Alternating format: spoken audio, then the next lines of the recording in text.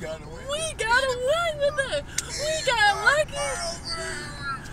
We didn't get it. Is that illegal? Well, yeah, that's illegal. We didn't get a ticket or anything. We thank the bit. You can't see us right now because it's dark, but thank you, Jesus. You locked my window. I can't even see the window. Is that it? Oh, that was.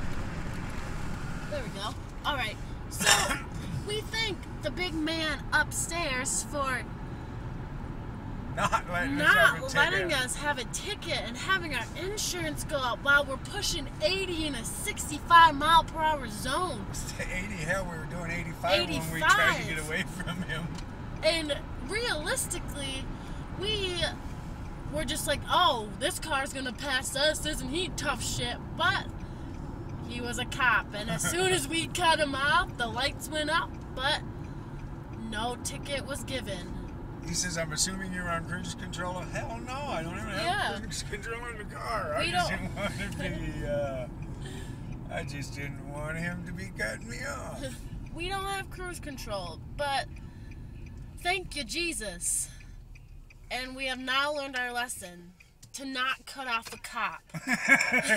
Anybody else, it's okay. We did not know it was a cop, though. I just swung out in front of him and just floored it. We have reached somewhat of our destination. We are now in Baker City. Going to Safeway. Going to Safeway.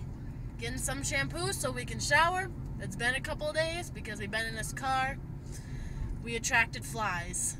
That says a lot. Just kidding. We didn't. No. But, alright. So, that is how our night ended. Getting pulled over. No ticket received. It's been a good, long trip, but I'm glad we made it.